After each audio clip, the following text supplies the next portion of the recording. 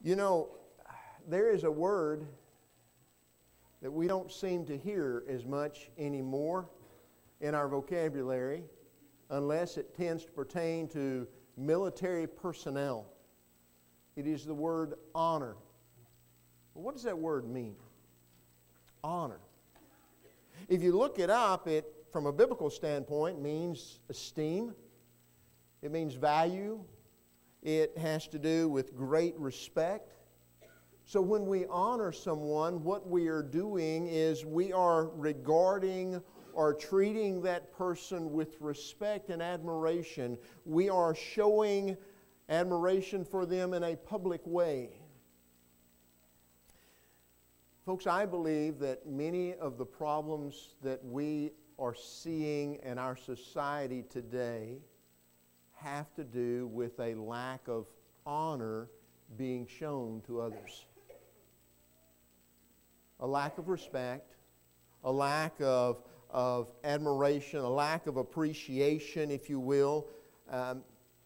Choosing to show honor is something that we make a conscious choice of doing. And we as God's people, this is, I guess, my challenge for you today. We as God's people, perhaps more than ever before, need to work to rebuild what somebody has labeled a culture of honor, where we honor one another. We need to rebuild that. There was a time when you saw more of that. As a matter of fact, there is one translation of the passage that we're looking at that's up here before you, Romans chapter 12, verse 10, the latter part of that verse, that literally says, take the lead in showing honor to one another. And that's what I want to encourage you to do this morning, to take the lead in showing honor to others. Somebody has said that it's respect that people have to earn. You earn respect. But honor is a gift that you freely give to those around you. Let me say that again. Respect is what we earn, but honor is a gift that is freely given. I'm going to encourage each of you to, if you haven't already been doing it, to begin giving that gift away more often. The gift of honor to those people that you encounter. But we need to put some flesh on this thing called showing honor. What does it look like? I want to take you to two passages of Scripture because in each of these passages what we find are examples of honor being given, and in both situations it's the greater giving honor to the lesser. The first place is in Genesis chapter 13. In Genesis chapter 13, just kind of set up the background for you here. Abraham has left Ur of the Chaldees, followed his father to Haran, and then will eventually come into the land of Canaan because that's where God will lead him. His father dies, and he and Lot and his wife, that is Abraham's, or he's still called Abram at this point, Abram's wife Sarai, will make their way into Canaan, Lot following. Well, now, Abram, I keep on saying Abraham, but here it's still Abram. Abram and Lot are both very wealthy. They both have a number of servants. They both have large flocks, large herds, many tents. And so when they spread out, they kind of take over a place. Well, there's something that begins to happen because of all of the flocks and the herds that they have between them. As a matter of fact, that's what's brought out in our passage here. In Genesis chapter 13, verse 6, what Moses would record for us is that their possessions were so great that they were not able to remain together. The reason that they were not able to remain together is because strife was beginning to develop between the herdsmen of Abram and the herdsmen of Lot.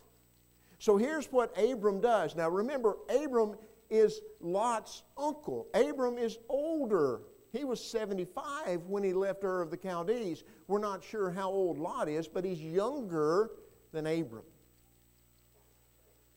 Abram takes him aside, and here's what he says in Genesis chapter 13, verses 8 and 9. He says, "Please let there be no strife between you and me, between my herdsmen and your herdsmen, for we are brothers. Is not the whole land before you? Please separate from me. If to the left, I will go to the right. If to the right, I will go to the left." Abram is saying to Lot, it's not working for us to remain together. It's creating strife amongst our herdsmen. The best thing for us to do is separate. You go one direction, I'll go to the other. I'll give you the first choice. Well, here's what Lot does. You'll notice the next two verses, beginning in verse 10, it says there, Lot lifted up his eyes and saw all the valley of the Jordan, that it was well watered everywhere. Moses adds a little thing. This was before the Lord destroyed Sodom and Gomorrah. And he describes it further. He says, it was like the garden of the Lord, like the land of Egypt as you go to Zoar. So Lot chose for himself all the valley of the Jordan, and Lot journeyed eastward.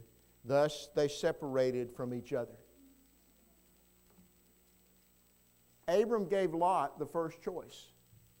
Abram honored Lot, because Abram gave Lot something that Lot was not actually worthy of, I guess you might say. And what I mean by that is that Lot was not Abram's equal. And yet, even though that was the case, Abram still said to Lot, you choose first. Whatever you choose, you take that, I'll go the other direction. What should have happened in that case? What should have happened probably is that Lot should have said to Abram, his uncle, after Abram made the offers, no, Uncle Abram, I'm sorry, I can't do that. You have guided me, you've overseen me after my father's death, you've been good to me. I don't deserve all of this. You take the best. You take that land. You take the well-watered valley, and I'll go over here to the other side because you deserve it so much more than I do. But that's not what happened. Abram honored Lot. It should have been the other way around. It should have been Lot honoring Abram in this situation. But notice that Abram humbled himself and honored Lot. The other situation that we find, or the other example of this, is what was just read for us a minute ago by Caden. It's over in John chapter 13. You may remember the disciples are at the Last Supper. During the supper, Jesus, as John records it for us, gets up, takes off his outer garment, girds himself with a towel, prepares a basin of water, and begins to wash the disciples' feet. After he has finished washing the disciples' feet, he gets up from that, or girds himself again, puts his outer garment back on, and then asks them if they recognize or realize what he's done. The lesser was blessed by the greater. The lesser was honored by the greater. Here was the one who had spoken all of creation into existence. Here was the one who was God in the flesh. And yet what does he do? He honors these men who have followed him by doing what? By washing their feet. Now, I don't believe this is a lesson on the need for feet washing. I believe it is a lesson on honor, on service, on doing for others. And that's typically what honor tends to be. So whom are we to honor? There are several that the Bible brings out. We don't have time to look at all of them, but I want to just touch on a few. First and foremost, you and I are to honor God with our lives. If you look at Revelation, there are several places, but I want to draw your minds to one place in Revelation. It's in chapter 5, verse 13, where John writes this, that every created thing which is in heaven and on earth and under the earth and on the sea and all things in them, I heard saying. Well, what is this great host saying? Here's what he tells them, or what they say. To him who sits on the throne and to the Lamb be blessing and honor and glory and dominion forever and ever. What this great host is declaring is that God the Father and Christ the Son, or the Lamb, are worthy of this great honor. But all true honor issues from a heart which has surrendered to the King of Kings and Lord of Lords. Our culture has reached a point in which we tend to treat God as common. We're all too familiar with Him. Maybe you have heard somebody say, in referring to God, the man upstairs, or maybe they've used something like the big guy. Folks, that's lowering God to our level. We're speaking about the one who in Psalm 46 verse 10 said of himself, I will be exalted among the nations, I will be exalted in the earth. We're speaking about the one whose Son presently rules and reigns according to what Paul says in 1 Timothy chapter 6 verse 15 is King of kings and Lord of lords. He is the Alpha and the Omega. He is the first and the last. He is the beginning and the end. There is no one that exists above Him. And He is worthy of all honor and all praise. God. But another that we are to honor that is often referenced in our Scriptures, maybe I should say others, are our parents. Do you realize that when the word honor is used in a command, that the command to honor our parents is found more in Scripture than any other verse referring to honor? Go back to Exodus chapter 20, verse 12, and there you will find it. Honor your father and mother that your days may be prolonged in the land which the Lord your God gives you. Honor your father and your mother. No verse is quoted as much as this one verse when it comes to honoring our parents.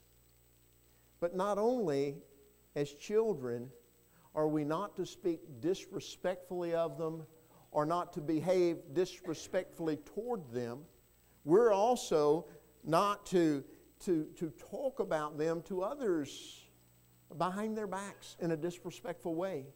And the interesting thing is that Scripture sets no bounds upon the point in our lives at which we as children are no longer to be disrespectful or no longer, maybe I should say, to honor our parents. It doesn't matter how old we are still to honor our parents.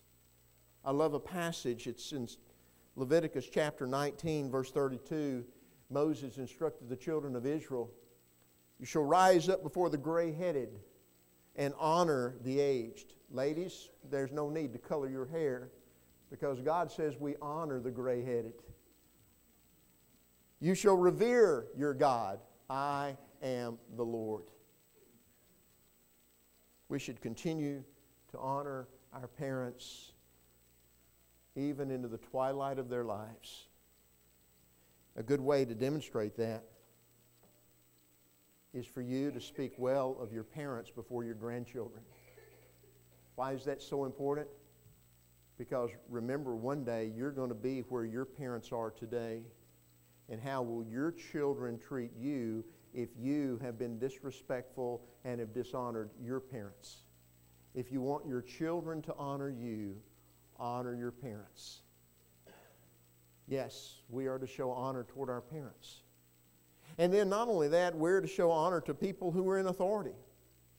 The way that we find it put in 1 Peter chapter 2, verse 17 is that we are to honor all people, love the brotherhood, and then he says honor the king.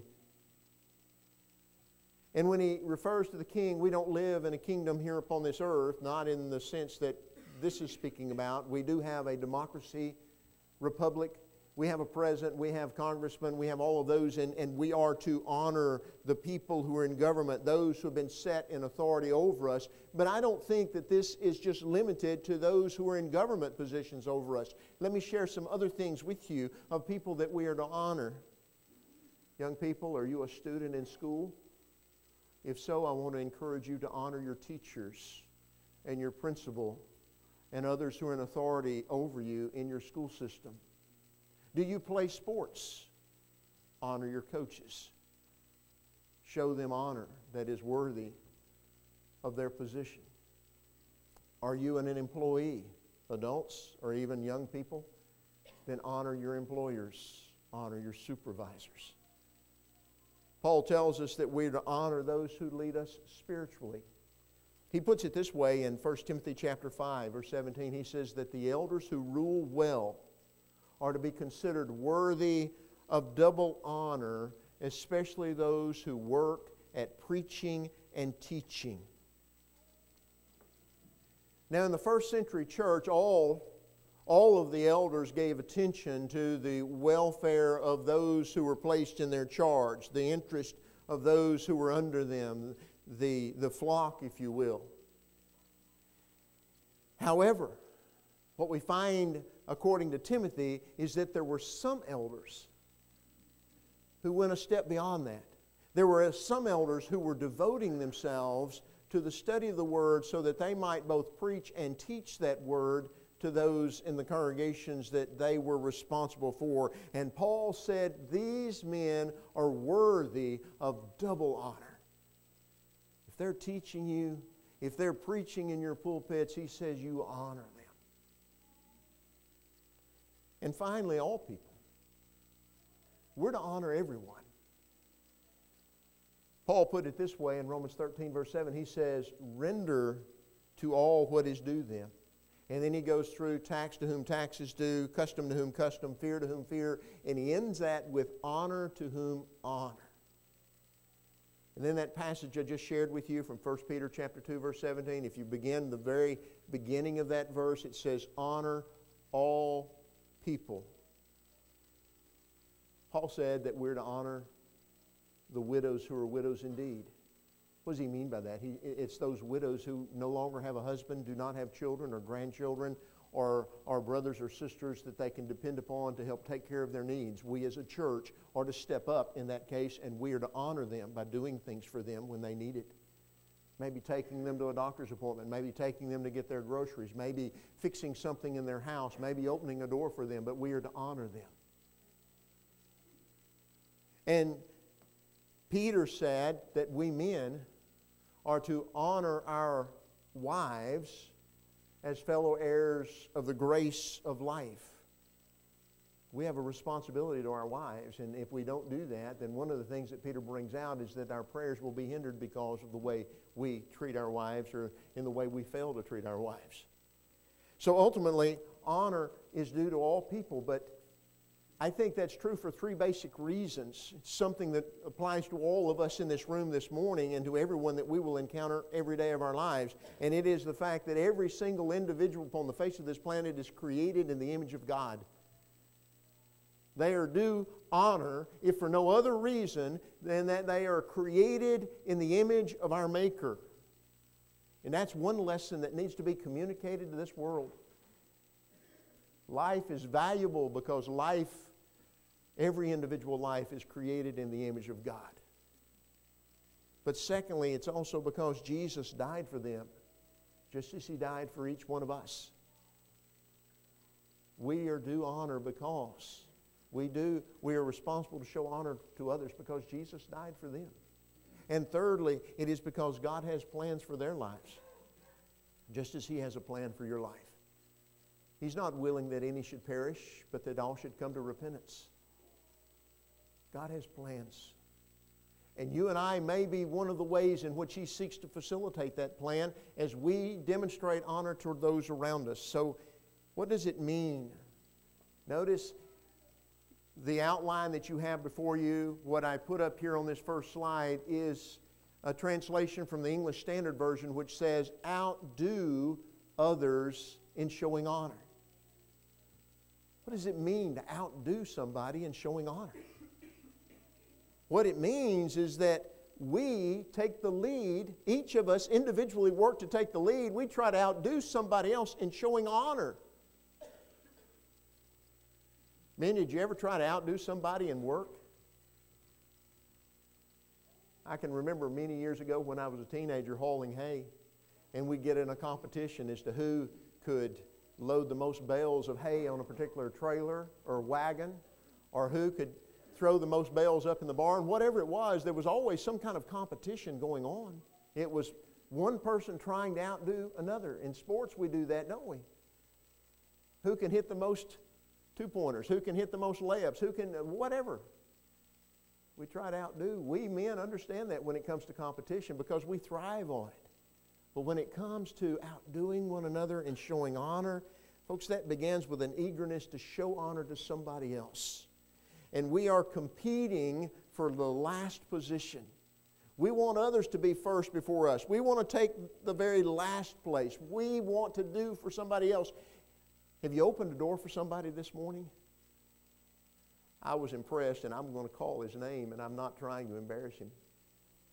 But little Joshua Mashburn was standing at the door this past Wednesday night, opening the door for people as they were coming into this building. He didn't know it, but he was showing honor to a lot of us as we entered this building. Whenever his dad drives the handicap bus, he doesn't know it, but every time he operates that lift and lets James down, he's showing honor to James. You see, that's what we do. We show honor to those around us. Men, have you given a lady your seat lately because all the seats were taken in a room or on a bus? I know when we're in El Salvador, that's one of the things that the men always do. When there are ladies standing, men will get up and give them their seats. And we'll stand for however long we have to stand to get to the point we're getting to, simply because there aren't enough seats on the bus. Have you ever let somebody else go ahead of you at a meal? Oh, that's challenging because we're fixing to eat this afternoon, so who's going to be the first in line and who's going to be the last? Maybe we're all competing for the last place. No, you go ahead. No, you go ahead. But you see, that's what honor is really all about. You're more worthy than I am. If you're a younger person here this morning, or if you're an older person, if you're a younger person, have you deferred lately to an older person? No, you first. If you're an older person, have you deferred lately to a younger person? Come here, I want you to go ahead of me. Lately, have you stopped doing whatever you were doing and taken the time just to pay attention to a mentally challenged person because they wanted your attention?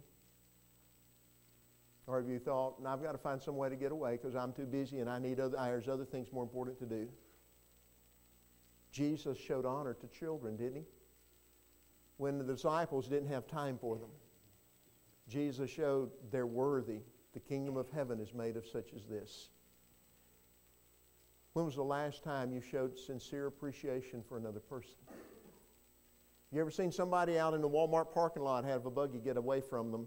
Did you chase it down? Did you try to help them? Maybe it was a mother with several children just driving her crazy, and she was just trying to get the groceries unloaded before one of the children darted off into the parking lot somewhere. Did you say, can I help? Can I do something for you? Let me get that for you. I'll take your buggy and put it up. You go ahead. I know you're trying to get the kids in the car.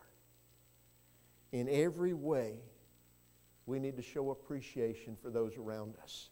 In every way, we need to work to develop a culture of honor where we are, whether it's here in this congregation, whether it's in our school system, whether it's at our workplace, in our homes, with our husbands, our wives. Men, when was the last time you honored your wife by doing something for her? Or wives, showing him your appreciation. That was a great job you did today, taking care of the yard, or whatever it may be. Just the words that say, I appreciate you. That's showing honor. But what is it that keeps us from showing honor? It's very simple. It really is. There are some enemies. You see, before we can seek to outdo somebody else in showing honor, what we've got to do is overcome the enemies that prevent us from doing that. And those enemies are three things: pride, selfishness, and self-interest. You see, it goes against our nature a lot of times to show honor to somebody else, because typically we want to show honor to ourselves. We want ourselves to have first place. It's about me. We live in a me-centered society and in a me-ordered culture. And yet, to truly say, I want to serve you, or to say to somebody, your interests come before my interest, requires that I put something else in the place of that pride, that selfishness, and that self-interest, and that's humility. We humble ourselves. And the greatest example we have of that is what we find in Philippians chapter 2. Paul records it for us. Have this mind in you, which was also in Christ Jesus, there in verse 5. And he tells us that although he existed in the form of God, did not consider equality with God something he had to grasp or hold on to, but he emptied himself. And he tells us how he did so. He was found in fashion as a man. He became a servant. He was obedient even to the point of death, death on the cross. And as a result of that, God exalted him. But what did Jesus do before all of that? He humbled himself. Honoring others requires that we first develop in our lives humility if we're going to put others before us, if we're going to honor others. And I don't find any other person outside of Jesus Christ that perhaps demonstrated this better than Paul himself. There are 3 passages in which Paul over and over again talks about, I'm not worthy of these things. In 1 Corinthians chapter 15, verse 9, after he's talking about those who had seen the risen Christ and those who had been privileged for all of that, he says, I am the least of the apostles and not fit to be called an apostle because I persecuted the church of God. He said, I put Christians to death. I'm not worthy to be called an apostle. In Ephesians chapter 3, verse 8, he says, to me, the very least of the saints, this grace was given to preach to the Gentiles the unfathomable riches of Christ. I'm the least of the saints. Any other saint is of greater value than I am. And then in 1 Timothy chapter 1, verse 15, he says it's a trustworthy statement deserving full acceptance that Christ Jesus came into the world to save sinners, of whom I am foremost, or King James uses the word chief. This mindset allowed this man to become a servant to all men. I have become all things to all men, that by all means I might save some. And folks, that's our goal. Ultimately, it is to save others. What does it matter if they get the honor and we don't? If it is going to save a soul, it's worth it. What does it matter if somebody gets ahead of us in line? It doesn't, because we want to encourage them and let them know that their soul is valuable. They are important in the scheme that God has set before us this morning and in our lives. I believe that every one of us will be blessed if we sincerely honor others, if we put them first, if we reach out and we demonstrate that. I also know that God will not forget what you have done, and neither will those that you have honored, because they will remember you for what you've done.